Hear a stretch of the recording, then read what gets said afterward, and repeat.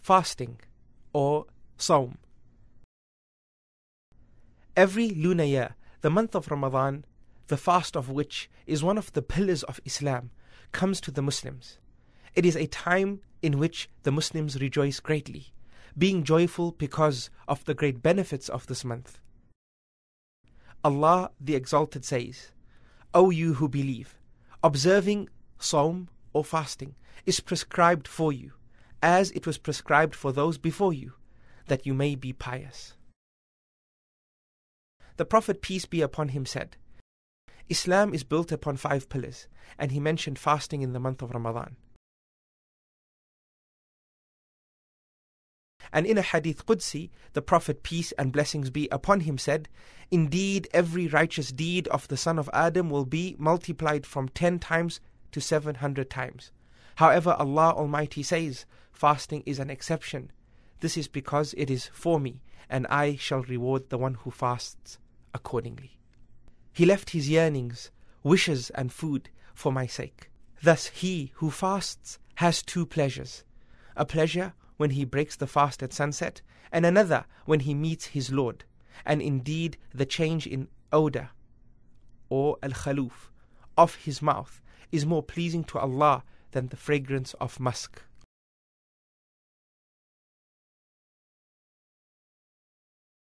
The scholars of Islamic law define fasting as to worship Allah by abstaining from the ingestion of food, drinks as well as sexual intercourse from dawn until sunset.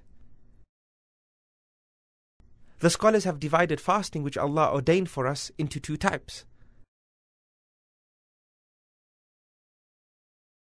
The first type is obligatory and is the fast of Ramadan, as well as fasting due to pledges which a Muslim pledged in obedience to Allah or as a result of expiation for one's iniquities. As for the second type, it is the fasts which are recommended, for example, fasting on Mondays and Thursdays, or fasting 3 days of every month, or on the 10th day of Muharram, meaning the first month of the Islamic calendar, or the first 10 days of Dhul Hijjah, or the 12th month, or on the day of Arafah, which is the 9th day of Dhul Hijjah, etc. The commencement of Ramadan is established by the sighting of the crescent.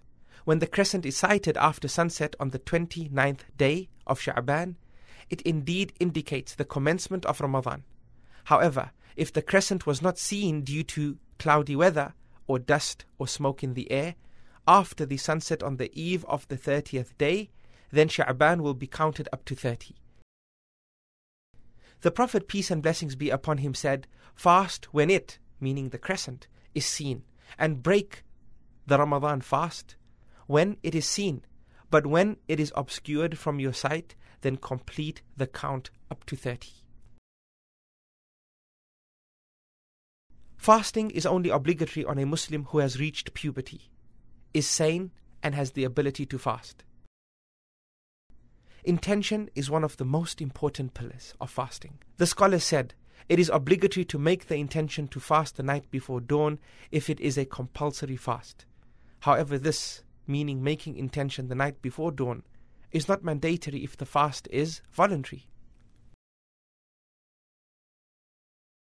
This is in accordance with the hadith narrated by Aisha, the mother of the believers, may Allah be pleased with her. The Prophet, peace and blessings be upon him, entered one day and said, Is there anything to eat? We answered that there was not. Upon that he, the Prophet, said, Hence, I am fasting.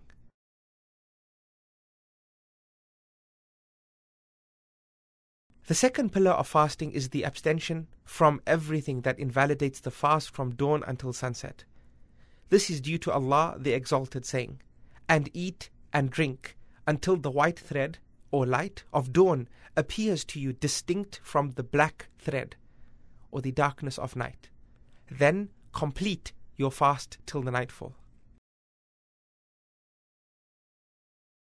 If anyone mistakenly eats before sunset or after dawn, and then it becomes clear to him that his initial perception was wrong, it is not mandatory upon him to pay back such a fast. Concerning this, Allah the Exalted says, And there is no sin on you concerning that in which you made a mistake, except in regard to what your hearts deliberately intended, and Allah is ever oft forgiving, the most merciful. The Prophet, peace and blessings be upon him, also said, Allah Almighty has relieved my nation of the sins they commit as a result of mistakes, forgetfulness, and that which they were forced to do.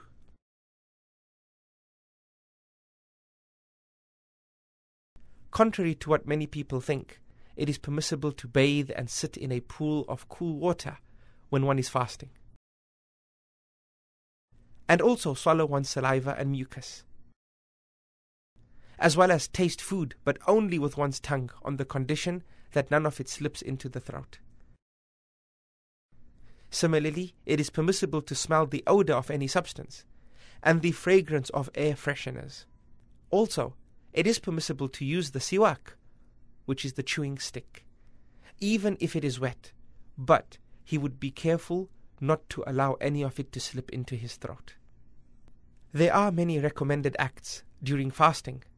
The first one is eating suhoor, or the pre-dawn meal, due to the saying of the Prophet, peace and blessings be upon him, eat the pre-dawn meal, for indeed there are blessings in having the pre-dawn meal. Any amount of food, even a sip of water, is sufficient as a pre-dawn meal. This is in accordance with the hadith of the noble Prophet, peace and blessings be upon him, where he said, the pre-dawn meal is a blessing, so do not forsake it, even if anyone of you will drink just a sip of water. Indeed, Allah Almighty blesses, and His angels pray for those who have the pre-dawn meal. It is recommended to delay the pre-dawn meal. Zayd ibn Thabit, may Allah be pleased with him, said, we had the pre-dawn meal with the Prophet, peace and blessings be upon him, one day, and we left, meaning from this sitting, for salah. Anas ibn Malik said, what range of time was between your meal and salah? He said, up to the span of reading 50 verses of the Noble Quran.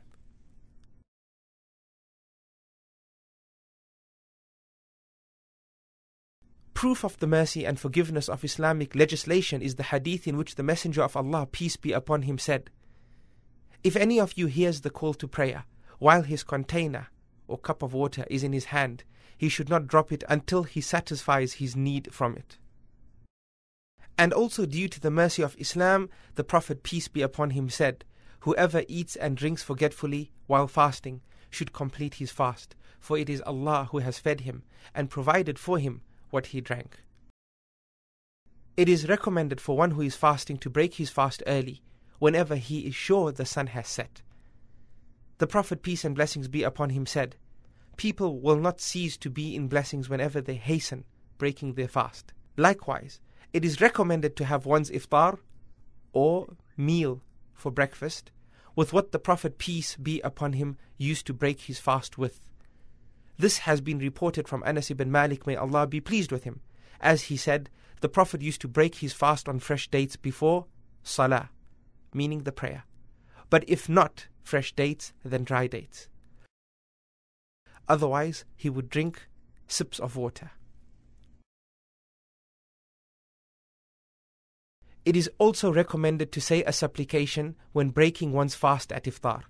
It has been established that the Prophet, peace and blessings be upon him, when breaking his fast would say, the thirst is gone, and the veins are moistened, and the reward is established by the grace of Allah Almighty. The Prophet, peace and blessings be upon him, also said, indeed, for everyone who fasts at the time of breaking the fast is a prayer that will never be rejected.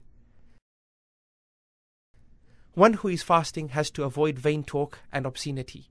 This is because the Prophet, peace and blessings be upon him, said, on the day when any of you fasts, he should not utter vain talk, ar-rafath, and should not fight nor shout. If anyone abuses or fights him, he should say, I am fasting.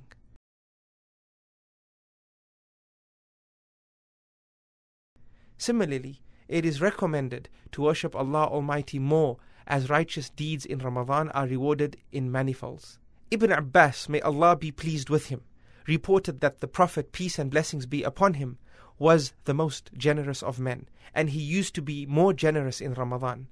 When Jibreel met him, Jibreel used to meet him every night of Ramadan to revise the Quran with him. Indeed, the Prophet, peace and blessings be upon him, then used to be more generous than the blowing wind.